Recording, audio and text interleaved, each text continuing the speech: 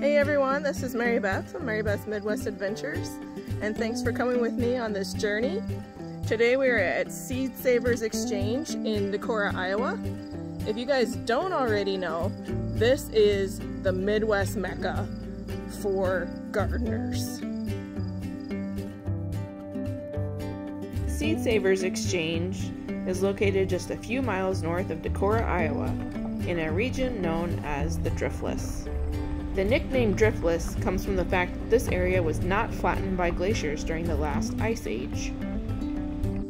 So Seed Savers was started in 1975 in Missouri, and they moved here to the Driftless region in 1986, and they have accumulated up to 890 acres on this heritage farm. The Seed Savers' main goal is to conserve and promote garden and food crop heritage for future generations. So one of the main goals at Seed Savers is to preserve history, to keep a connection with our ancestors who grew all of these heirloom varieties. They are preserving these endangered species from going extinct. This even includes heritage farm animals. The Lillian Goldman Visitor Center is open seasonally from March to October, 10 to 5, and is free to visitors. Inside, you can buy gardening tools, books, decor, and most importantly, seeds. What they are most famous for are the many varieties of heirloom tomatoes. They also have pamphlets on how to save seeds yourself, and they even have jewelry made out of seeds. Time to head outside.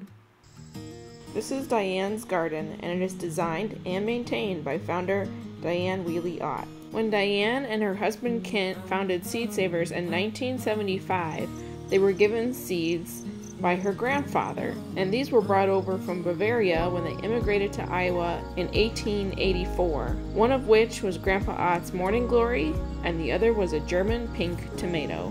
This is an absolutely beautiful garden. Look how big this coxcomb is. That is huge. So these are Grandpa Ott's Morning Glories. I didn't get here early enough, and these are already closed up for the day. Oh, this is pretty. Seed Savers started as a network of gardeners interested in preserving heirloom varieties and sharing seeds.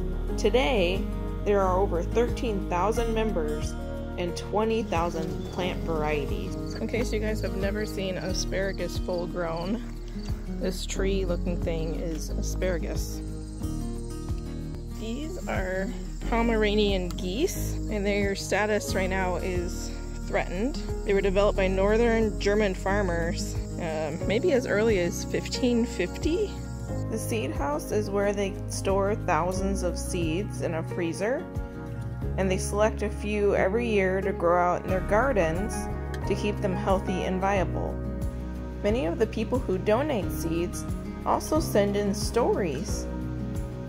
They have a seed historian that collects these stories, and sometimes they even publish them in their seed catalog. So this is the Seed Savers Visitor Center, flower garden. The poultry is behind the barn there, and I wanted to show you, because it's really hard to see, that just beyond this white fence, that is the staircase up to the Seed Saver Bank building where they freeze all the seeds. It was kind of hard to find, so there you go. Seed Savers Exchange is the nation's largest non-governmental seed bank of its kind. This little kids area is kind of cute. Step inside our lab. Oh, this way. Ooh. So this is their test garden.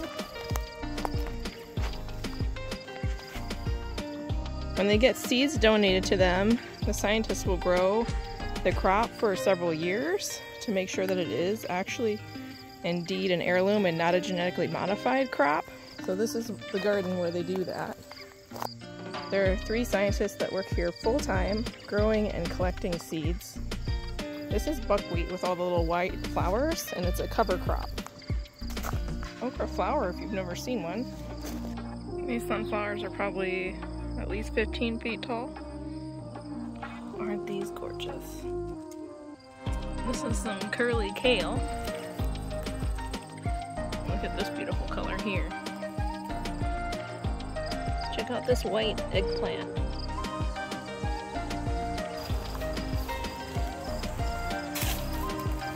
We got a lot of tomatoes. Here they are trialing 10 open-pollinated, indeterminate, heirloom, slicing tomatoes, and they have people growing them all over the country and in Canada so that they know in what ranges and climates they can grow.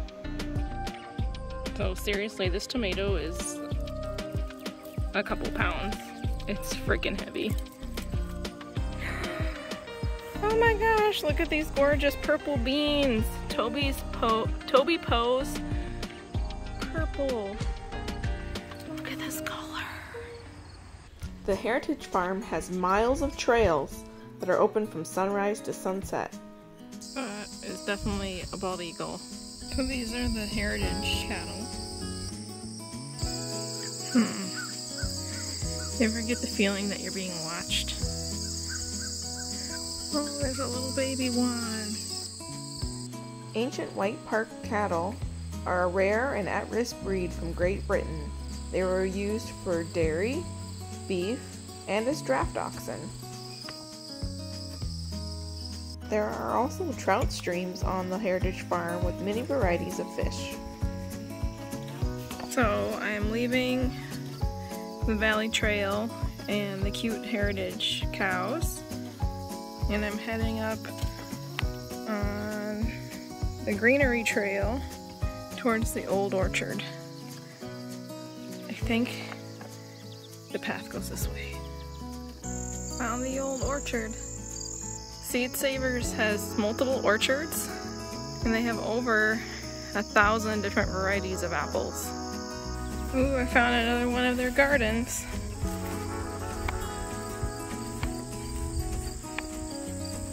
And it's pretty big, it just keeps going and going and going. So something I would say about these trails is they're not well marked. They're also pretty rugged. There's a lot of tree branches and roots sticking out. And there's also a lot of stinging nettle out here, so just be careful. So this is a location of a cabin in retreat.